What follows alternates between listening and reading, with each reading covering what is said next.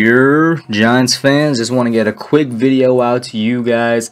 This is actually some news that came out yesterday about our rookie, well, not rookie anymore, but starting left tackle Andrew Thomas, about an ankle issue that he'd had the entire season. Once again, this was something that came out yesterday. I'm just using the New York Post because, I mean, they've never really let me down. This is by, obviously, as you can see, an article by Ryan Dunleavy. And, well, let's talk about it. Basically, the article is saying here that Andrew Thomas, he had an ankle surgery yesterday. And the Giant left tackle posted a photo on Wednesday of his left foot wrapped in a cast, along with the caption, "Everything went well, thanks for the prayers."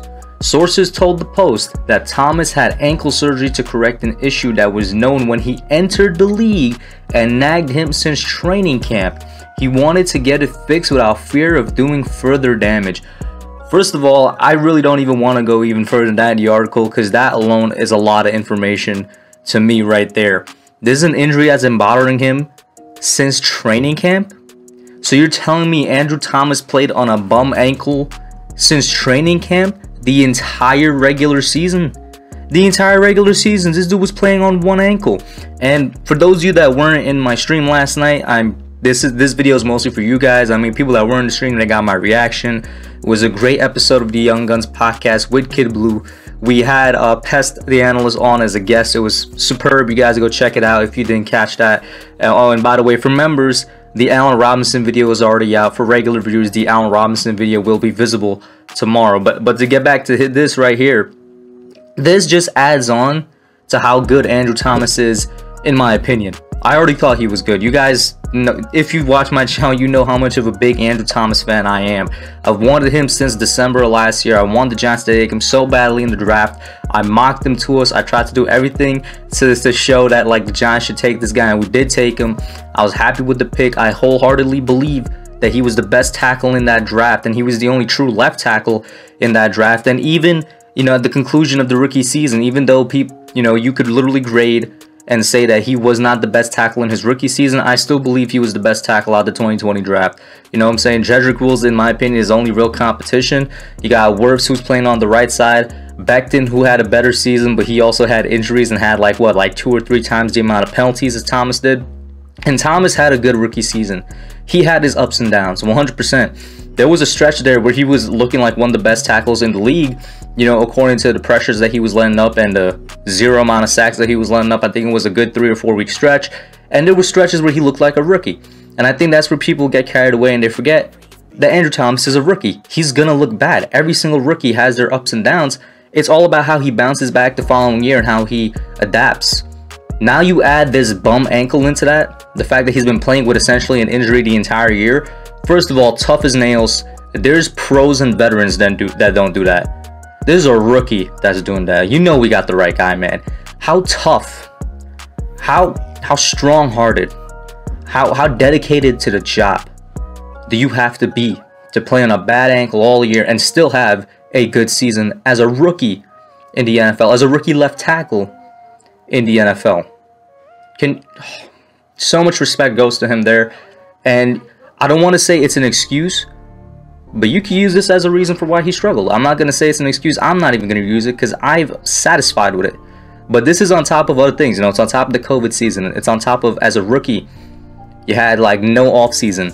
It's on top of, people forget, he was working with a bad offensive line coach for half of the season before Judge took over and finally fired that offensive line coach and hired a new one, and he had to adapt to that new offensive line coaching style. People forget that. The man went through so much. I'm loving it.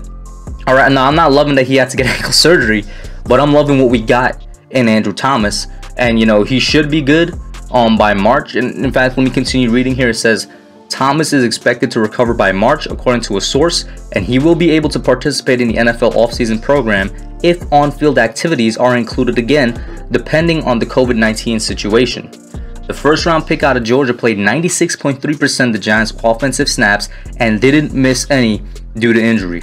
He was rotated out of the game at times. He's going to do fine, man. He's going to be, if he's recovered by March, you know, that's what they say. I fully expect him to recover by March. Andrew Thomas about to have a breakout season. I'm getting that feeling. It's way too early to call. It is January right now.